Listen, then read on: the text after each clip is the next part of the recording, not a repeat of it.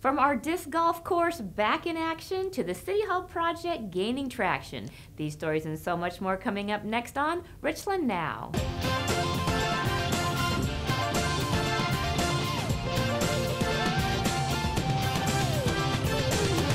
Hello and welcome to the latest edition of Richland Now.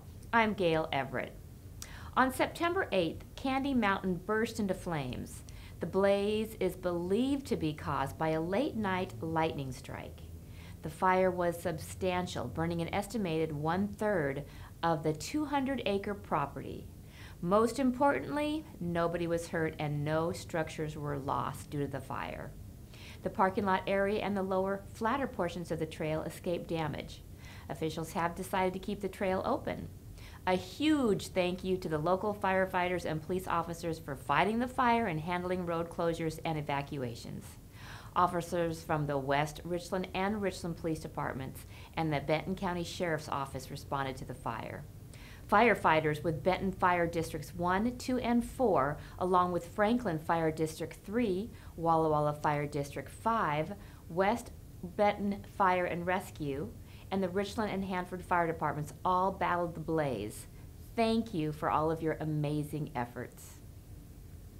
Recently, Richland Mayor Bob Thompson received a letter from Corps of Engineers Lieutenant Colonel Damon De La Rosa. He writes, "I am writing to express my appreciation for the professionalism of your fire department during the recent wildfire on Bateman Island, which is federal property leased by the Corps of Engineers to the City of Richland. My team and I were extremely impressed by the actions of Chief Tom Huntington and the entire Richland Fire Department in protecting Native American cultural resources while fighting this fire.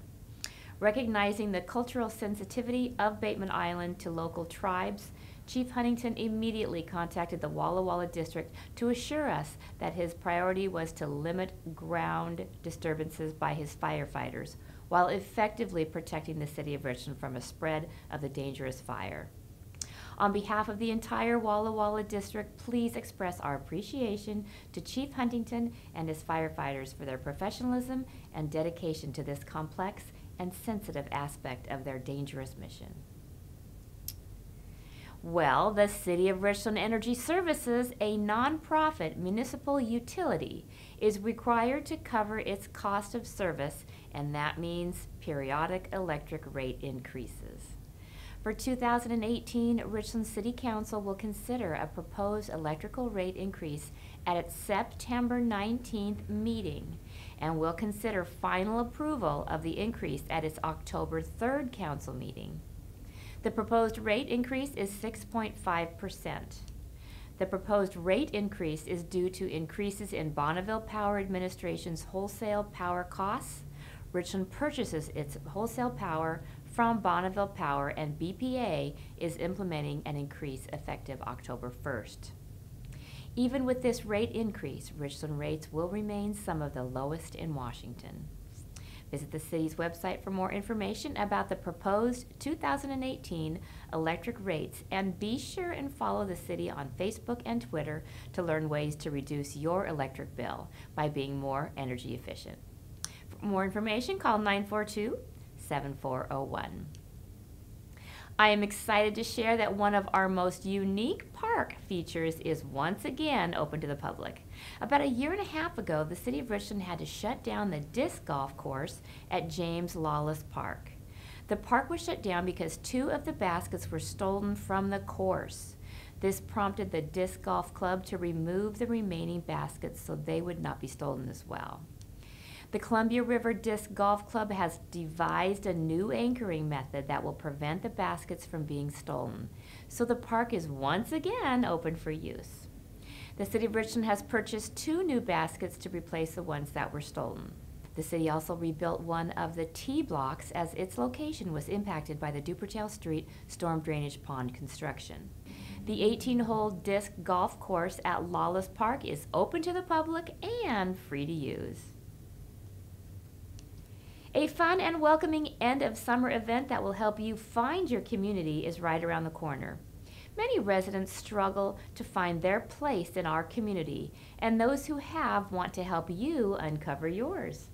Finding Your Community is a nonpartisan event which aims to bring local community action groups together to forge common ground in improving our community and our world. Finding Your Community will take place in Howard Amon Park near the Fingernail on Sunday, September 24th from 1 to 3 p.m. Well, the Richland Firefighters Community Outreach Program will host a charity golf tournament on Friday, September 30th at Sun Willows Golf Course. Players of all abilities and skill levels are welcome. The Community Outreach Program was formed in order to raise money with the sole purpose of giving it back to our community members in their time of need. Range balls, golf cart, 18 holes of golf, and a banquet-style dinner is provided with each paid entry fee. More information, including how to register for this exciting tournament, is available at the link at the bottom of your screen. Our annual Richland Town Hall meeting is scheduled for Thursday, October 19th from 6:30 to 7:30 p.m. The meeting will be held at the Richland Community Center in the Riverview Room. The purpose of holding a town hall meeting is to present information regarding the city budget to our citizens. Attendees will receive information on the budget process, priority projects for the coming year, and ways to stay involved. All members of the community are encouraged to attend and engage in dialogue with our city leaders. Town hall speakers include Mayor Bob Thompson, City Manager Cindy Rentz, and key leaders. Well, you are invited to the historic groundbreaking event for the new Richland City Hall. The event is scheduled for Friday, September 22nd at 10 a.m. The groundbreaking ceremony will take place at the corner of Jadwin and Swift, which is the location of the Federal Building parking lot. The current City Hall facility was built in 1958, and this project enforces the City of Richland's identity, values, and is consistent with our strategic leadership plan.